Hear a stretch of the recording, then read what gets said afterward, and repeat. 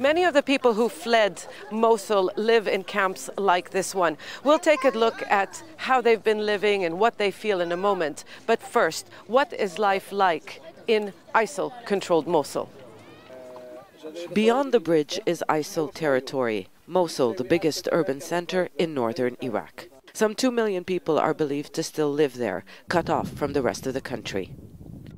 There are people who want to leave, but they have to pay ISIL a huge amount of money, which they don't have. They have to provide guarantee like their house to prove they plan to come back. They live in a prison. These people are journalists from Mosul. From the Kurdish-controlled north, they are the voices of those who aren't allowed to speak. They hide their identity, so do their contacts inside the city, because filming could get them killed. They explain how ISIL uses every opportunity to brainwash the people of Mosul. They even preach in malls. According to these journalists, ISIL hides its weapons in civilian neighborhoods so that people will turn against the US-led coalition when it targets the area. ISIL then tries to win them over by providing compensation. And ISIL's message is always the same. People should fight what they call the Shia regime in Iraq and the Crusader War against Muslims. The majority may not support ISIL, but we can't deny there are those who do. ISIL has an ideology and they exploit the long history of oppression against Sunnis. Many prefer ISIL over the Shia government or the Kurds, who they believe want their land. Mosul is surrounded by Kurdish Peshmerga forces from 3 sides. They have managed to hold the lines with the help of US-led coalition airstrikes. But for now, they have no plan to move towards the mainly Sunni Arab city. Their leadership says they will play a supporting role if and when a decision is made to recapture Iraq's second largest city.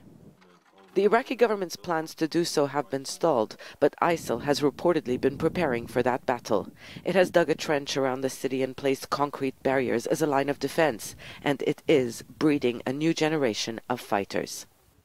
ISIL is recruiting children. We have information that there are 1,000 new graduates. There will be sleeper cells in the future since they've brainwashed children. A major part of ISIL's strategy is to control every aspect of the lives of the people under its rule, and even if it loses ground, ensures its ideology will endure for years to come. Life is just as difficult for those who have been displaced. Dire conditions, UN agencies are complaining that they don't have enough money to help these people.